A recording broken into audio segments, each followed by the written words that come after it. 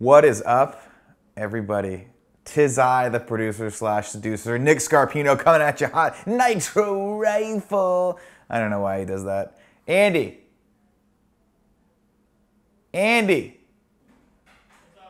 You can keep it open because I'm probably going to shout at you a lot.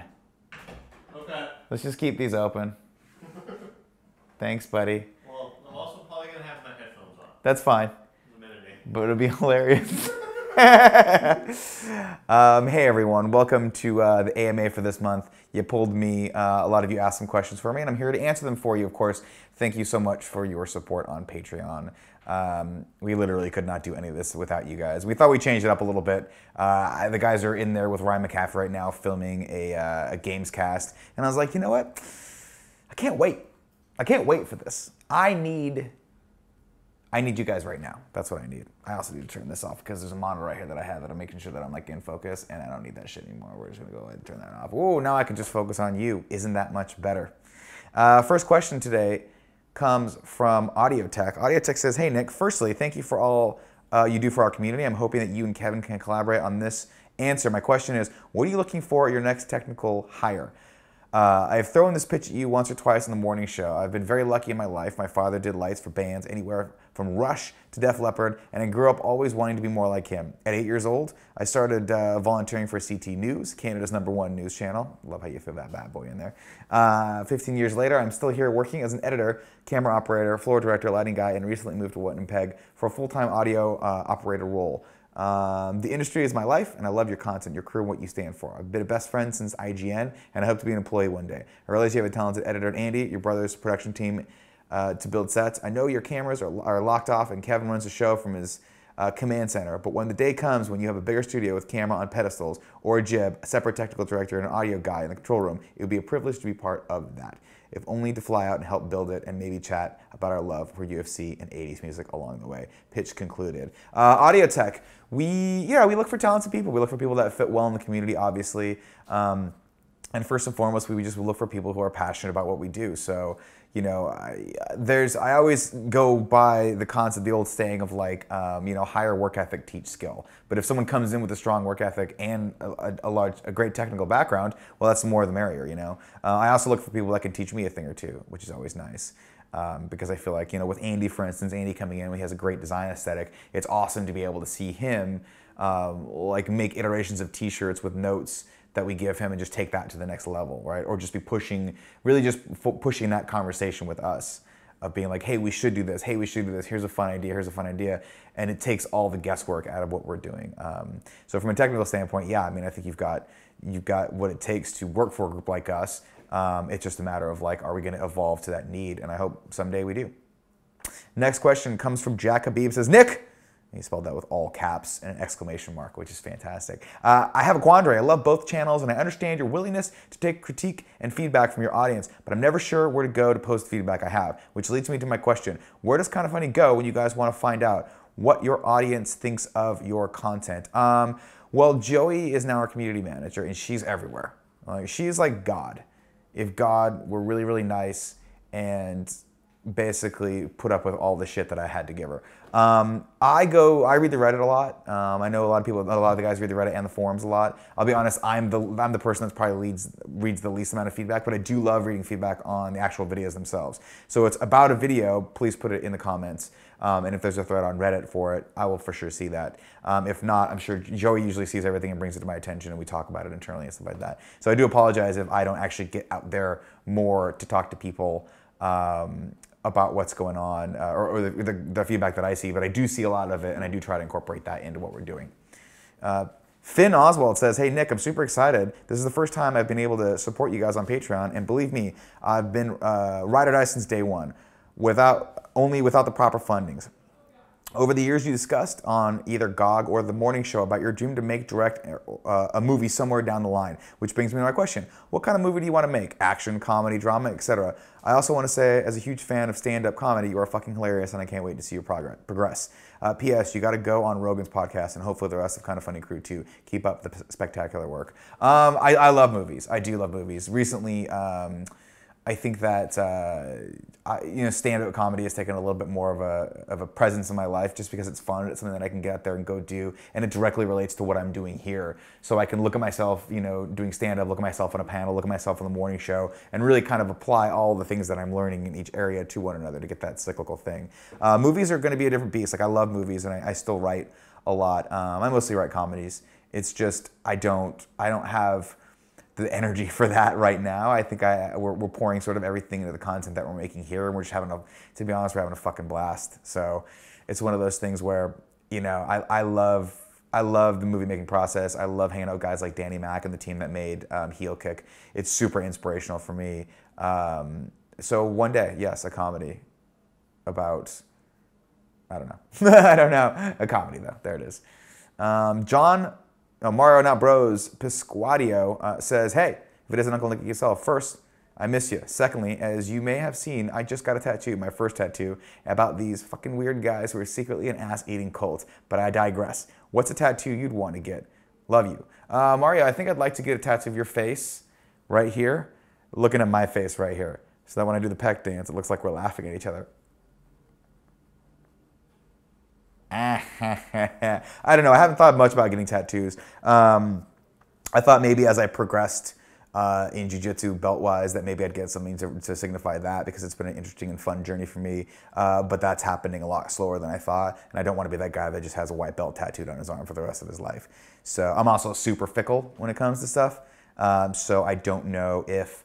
I don't know if I'll ever get a tattoo. But kudos to you, man. I really respect people that get tattoos because you're just like, fuck it. Fuck it, you know what I mean? Let me just do it. Turn this back on just to make sure camera's still rolling. See if the camera's still rolling. It's still rolling.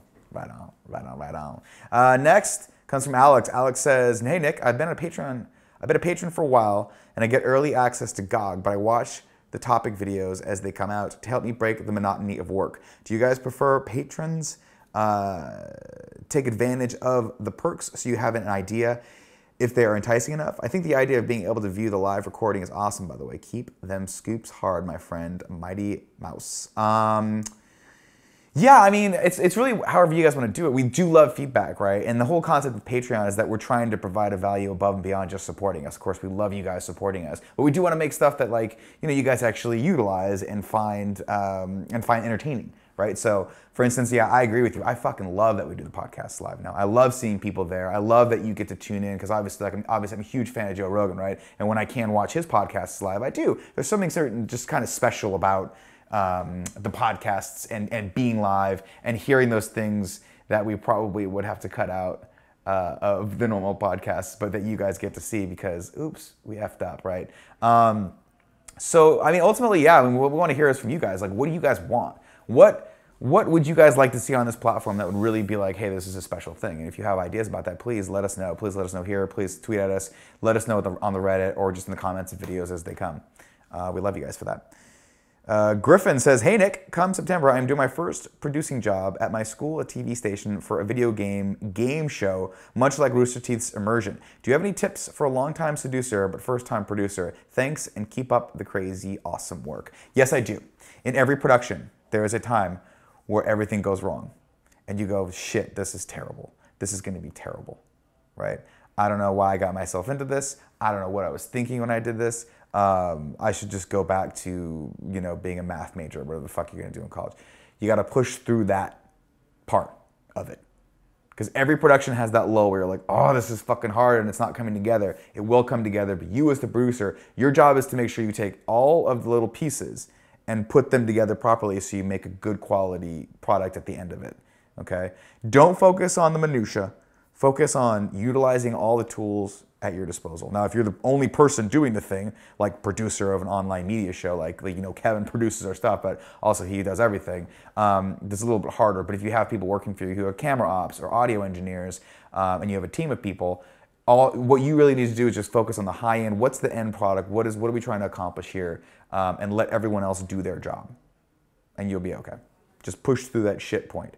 And especially if it's live tape. Every single time I've ever done a production, every single time I try to push the envelope or do something cool or do something creative, I get that first edit back and I'm like, this is a fucking travesty. But you just gotta push through it. You gotta push through it. Kenny Lamb says, hey, Uncle Nick. I live in Orange County and was able to meet you guys at Portillo's in Buena Park 2 years ago. Since you're representing SoCal and Kind of Funny, I was wondering what are some of your favorite places to go and things to do here in OC SoCal? Thanks, keep up the great work, and can I please get some prints? Well, first off, Kenny Lamb, I licked my fingers there free too, and guess what? They don't taste good. I don't know where they've been. Not in a good place. I love the OC. I love going out to Fashion Island. We used to take my mom out to that El Torito at the Fashion Island. Every once in a while for Mother's Day, they have an excellent brunch. All you can eat, that corn stuff, you know, that sweet corn stuff. Oh, it's fucking so good. I love the Irvine Spectrum. I like just outdoor malls and walking around. That's what I love to do in Orange County. And my brother lives there, of course, so I love visiting my family. Justin Jones says, hey, seducer, I'm a diehard fan. I want to know your favorite quote and favorite scene. Glass, who gives a shit about Glass? Who the fuck is this? It gone. And then he replied to his own and said, well, I messed that all up. But my favorite scene is when he's in the bathroom pulling Glass out of his foot, saying, you're the best thing that ever happened to a bum like me. There's so many good scenes in Die Hard. Love the scene with Ellis where he's like, Hans, booby. You know, I love that. My brother sends that to me every once in a while when it's on. He'll just wait for that scene and he'll get, you know, he'll just record it for me. I mean, I always quote this and no one ever understands what I'm saying, but I'm always like, come out to the coast, we'll have a few drinks, we'll get together, we'll have a few laughs. You know, I love that scene where he's crawling through the fucking air duct with the thing and he's like, yeah, it's so good, it's so typical. But I also love the yippee-ki-yay motherfucker scene. Like, yippee-ki-yay motherfucker. It's great. It's great. Die Hard. Fantastic. Great movie. If you haven't seen it, chickadee, check it out. Stop at Live Free or Die Hard, though. Do not go to Die Hard with whatever the fuck. Good Day to Die Hard. Don't do that. That was just, I got off the fucking rails. Jason says, hey, Uncle Nick, what are some tips for writing a script for a short film?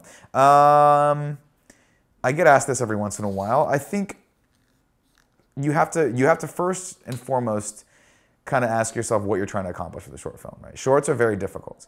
Shorts, in my opinion, like, if you're trying to make a short to stylistically prove that you can make the longer version of that, well, then you should just do like a slice of it, like a scene from whatever the longer version is, just so you can get a feeling for who those actors are and what that world is.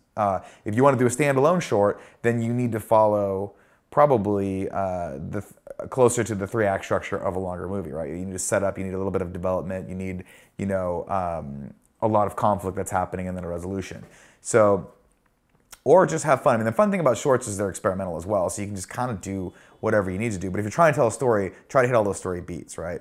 Try to hit that. Try to hit that catalyst moment. Try to hit that first act turning point moment. Try to hit all those things, you know, in whatever time span that you're looking to do them in. So if it's a 20-minute short, for instance, like, okay, well then the first scene should probably have the catalyst in it. Something's happening, right? Things like that. I would also recommend, you know, read.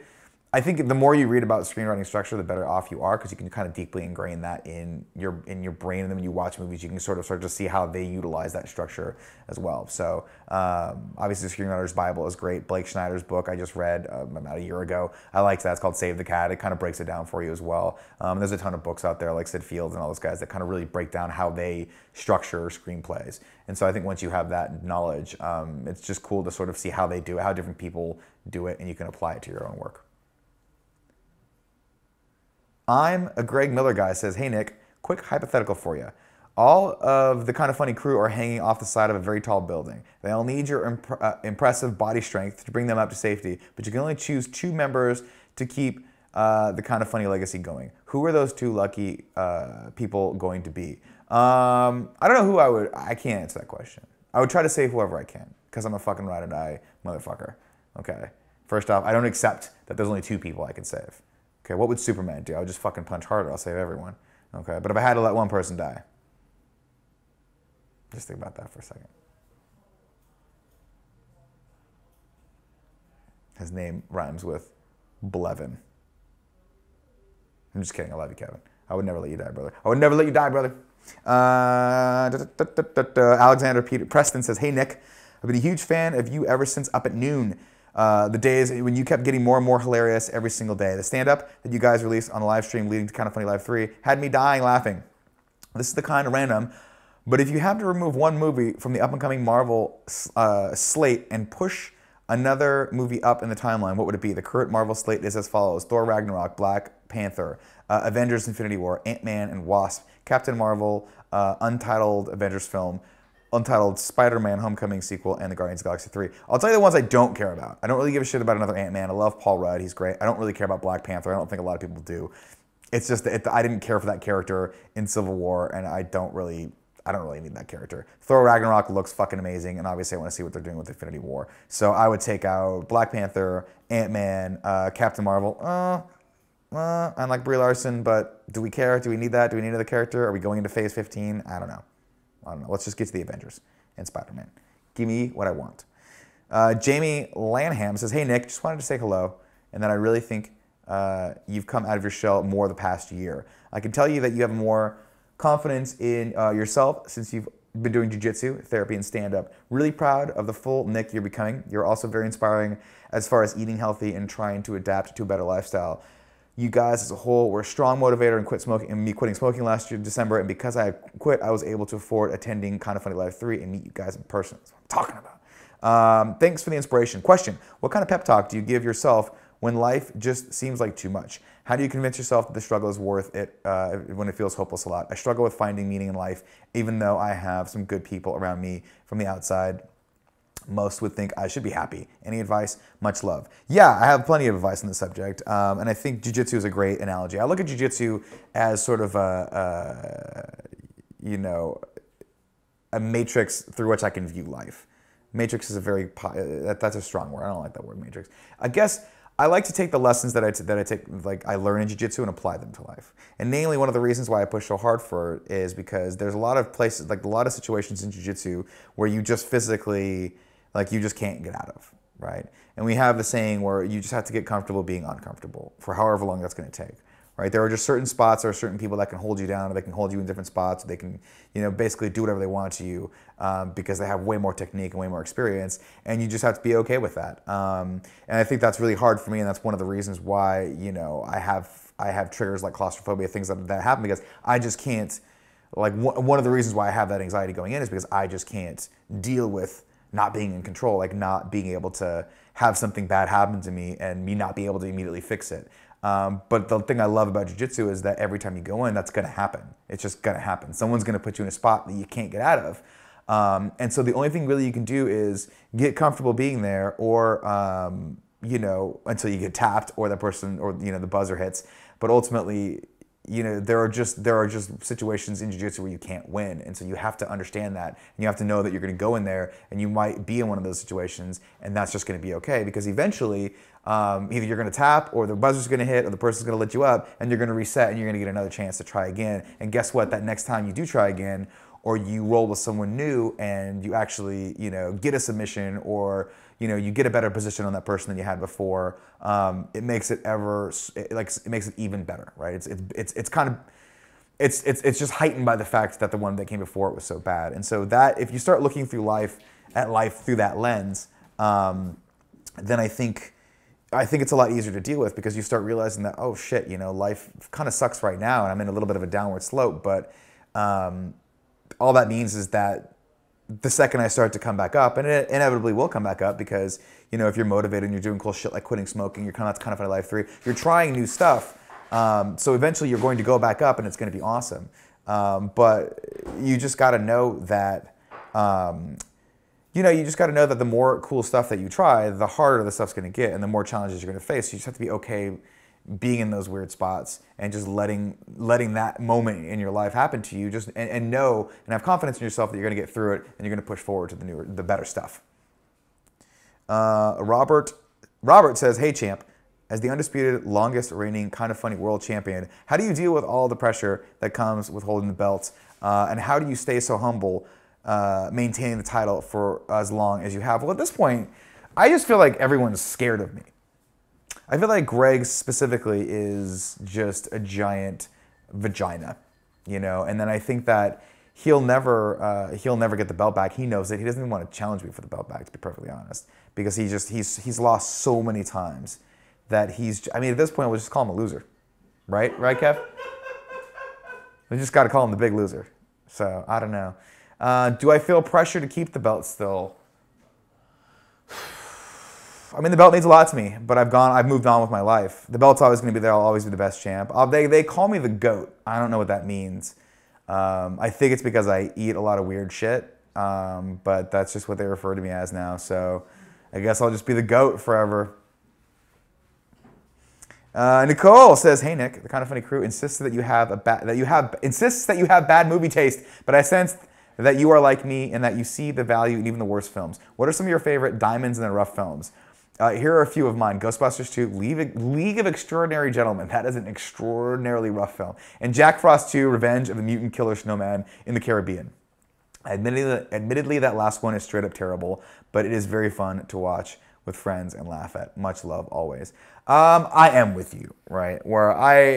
If I'm ever being critical of a film, it's generally just because I like being critical of a film. That doesn't mean there aren't some amazing things to find in that. And just personally, I don't like, I've been in those mindsets and I've been in those places in life where I feel like, you want to hate on stuff. And it's just a bad place to be at. It's just super negative. It's inherently just not a fun thing to do. So I like to try to find the positive in everything.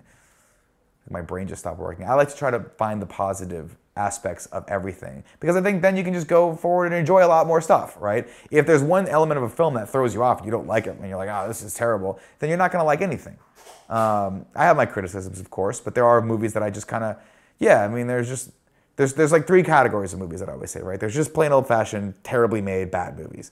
Then there's like movies that are bad but super enjoyable, and I think that's the biggest category for me because not everything can be Last of the Mohicans and like, Dances with Wolves and Hunt for October and like Room and like all these Academy Award-winning films. Like, I don't know, that's so much energy you invest in those. I like this middle category more where it's like, this is the category of like the Fast and the Furious and Daddy's Home and Dirty Grandpa movies where it's like, just go in knowing what they are and just appreciate them and have fun.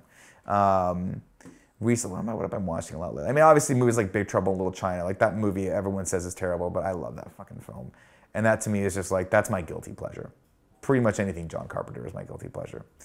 Andrew says, a while ago, you had your therapist on for a one-on-one talking about the various issues you have been working through. How are things going with that? My wife and I hope it is all going well. Also, I think you're my wife's favorite on Kind of Funny. She frequently rocks the producer/seducer shirt. This is from Andrew and Emma, and he gave a little smiley face. Things are going well. Things are going well. I mean, obviously, it's a process, but I've been, like I said before, taking a lot of the tools that I've learned there that I've applied to jiu-jitsu and applying them across the board. So and all nervousness or anxiety that I have going into things like stand-up comedy, I'm able to sort of more easily overcome because of the techniques that I'm learning in jiu-jitsu. So it's going well. It's going very well. And it's been true overall, it's been a difficult process, but very, very positive. And so I'd like to push anyone out there that's thinking about talking to someone, definitely talk to someone. Like, only positive things can come when you put that out there, when you try to do those things. Like, it might be rough and it might be hard in the short term, but in the long term, you're going to get a lot of value out of it. Anthony, another Anthony, says, "Hey Nick, hope your day is going well. Have you ever watched the show Skins? I believe you would really enjoy it and I highly recommend it. It's a British comedy drama with amazing character development. The first season stars Nicholas Hoult, Dave Patel from Slumdog Millionaire, and Hannah Murray from Game of Thrones. Give it a shot if you haven't already.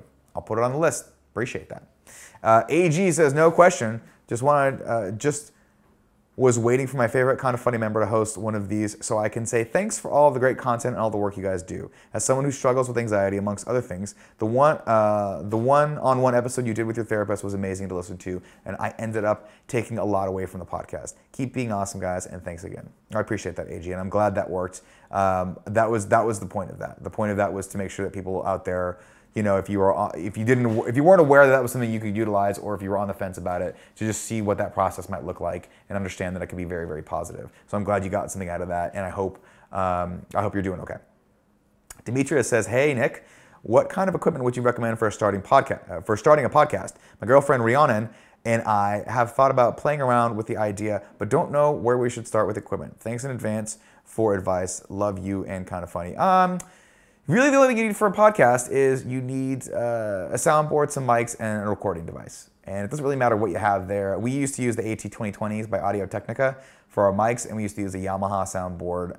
So you can go back and watch the first few episodes of GOG. You can hear what that sounds like. And we were going straight into a camera that we bought, which is actually the camera that I'm using right now, which is a C100, but you don't need anything that big. You can go straight into a prosumer level camera and probably get exactly what you need out of it if you want to make a video podcast. If it's audio only, you can get an H6 recorder. I want to say H.264, but that's a file format. H6, I think, is what it is, and those are great. You can plug into there, you get little levels, and you just hit record, and you're ready to rock and roll. If you want to go a little higher end, you can look into getting soundboards that have some built-in compression in them. Like we have a really nice Behringer soundboard, and we use Sennheiser mics, but you don't have to go that high end, especially when you're just starting out. Just I'll tell you what, get whatever is the path of least resistance, and go have fun. That's the point. Have fun. Cameron says, "Hi Nick. So with your newly revealed stand-up skills, are you asked to take part in a comedy celebrity?" Okay. So with your newly released stand-up skills, you're asked to take part in a comedy celebrity roast. Who would you want to be roasting, and who would you want alongside of you to take part? Honestly, I love the roasts. I would just want to watch Anthony Jeselnik roast people. He is fucking hilarious, and his roasts are so brutal that I feel like he would be, he'd be a good guy to do that too. As far as roasting celebrities, I don't know. I'm not one for roasting things. Again, I don't really like to do that. I don't like to go negative, and if I am going to go negative, I try to be a little bit more, negative against myself.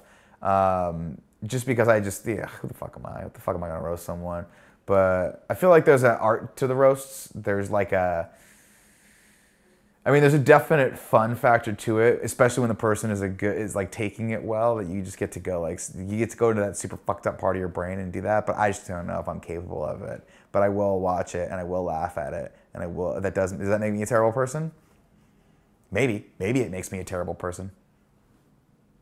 But it's funny. And they say laughter is the best medicine, so I'm gonna live for a fucking long time, dog. A long time. Two more. Steve says, hi Nick. What's up, Steve? He says, what's a film that you wish you could have been on set while they were filming and why? You're the best, champ. Oh man, I would have fucking paid to go back to the '89 Batman and be on set when that was happening. Even if I was 9, I'd been like, that would have been amazing just to see how they filmed that and see Michael Keaton in the suit, see all that going on.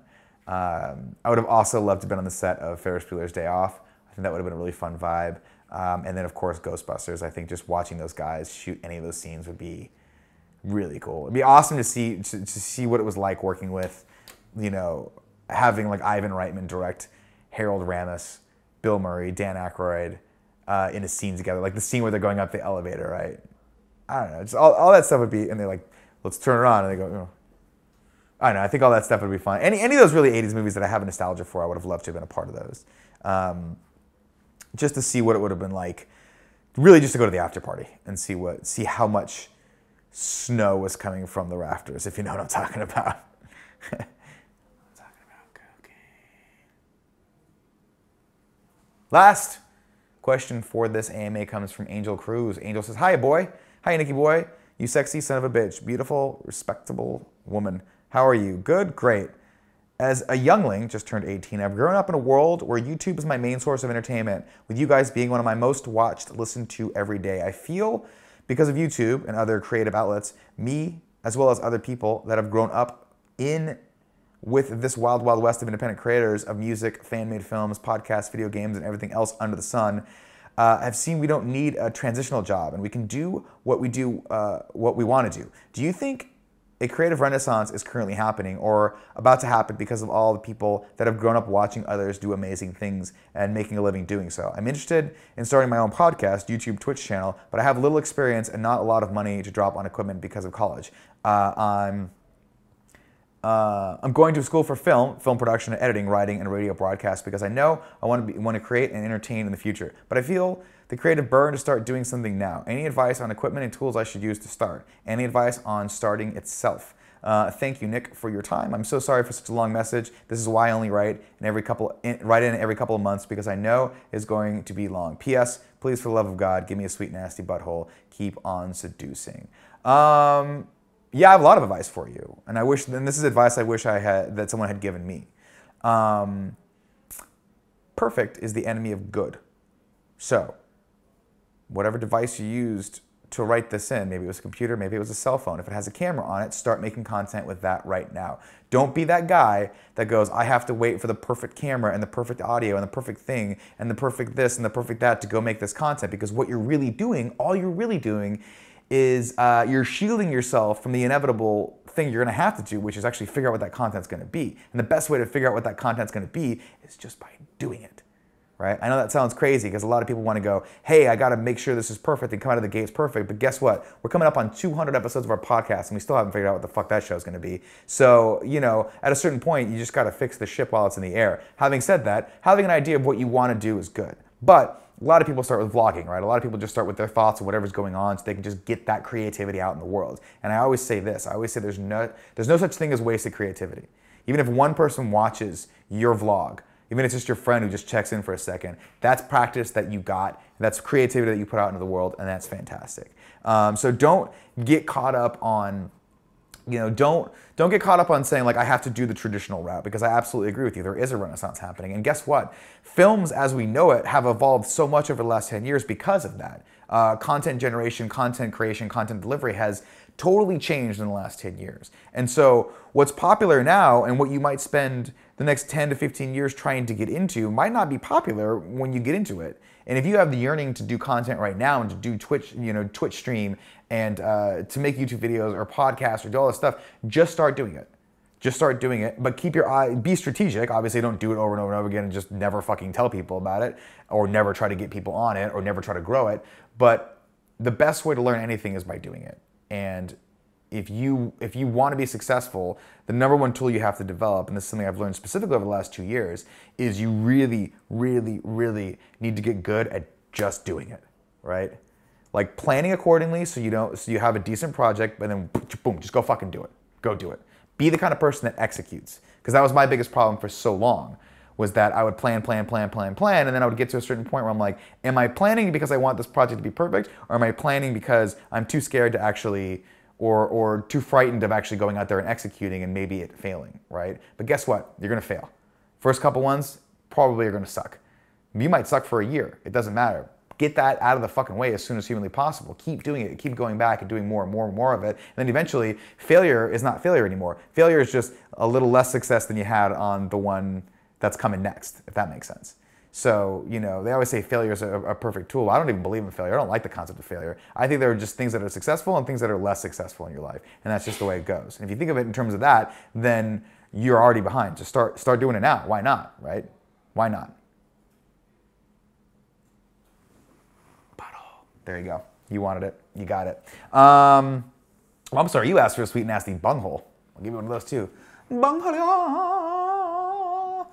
That was a little Beavis and Butthead for you. I'm sure you don't know what the hell I'm talking about because you're very young. You just turned 18. I think you turned 18. You probably were born 3 years after Beavis and Butthead's last episode aired. You were probably born after Beavis and Butthead Do America was a thing. I'm going to look that up right now, actually. You know, while I got you, why don't we just look this up? You're 18 years old, which means you were born in 1999, right?